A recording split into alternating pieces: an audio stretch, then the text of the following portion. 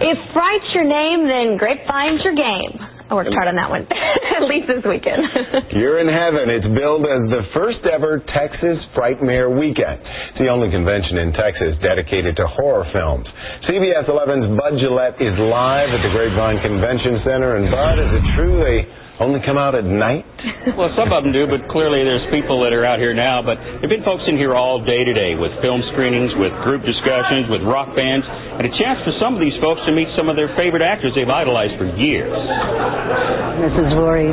Sweet Betsy Palmer, knockout from Mr. Roberts, ubiquitous game show contestant of early television. Well, I'd like to put Killer Mommy Killer. I'll do that up here. And, oh yes, Jason's mother in the first Friday the 13th.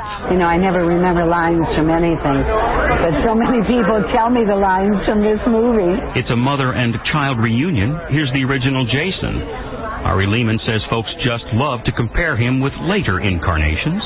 These fans love to see it again and again, and, you know, to go through it together again and again. American Nightmare. Horror fans are said to be the most loyal of all moviegoers. Most of the mainstream movies that Hollywood is making now suck, basically. If you like violent horror movies, it's good to see. It's just the atmosphere of it. It's some place you can come and you see people that are in the same thing you are.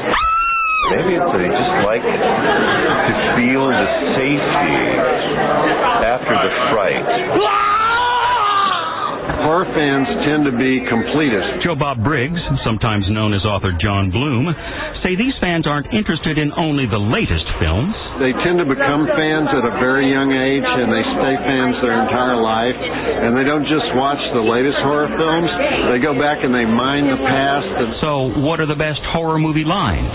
I spit on your grave. The famous sound is the and then the sound of Killer Mommy.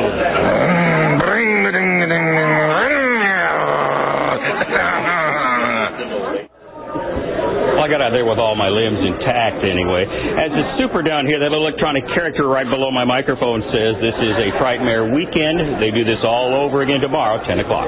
Live in Grapevine, Bud Gillette, CBS 11 News.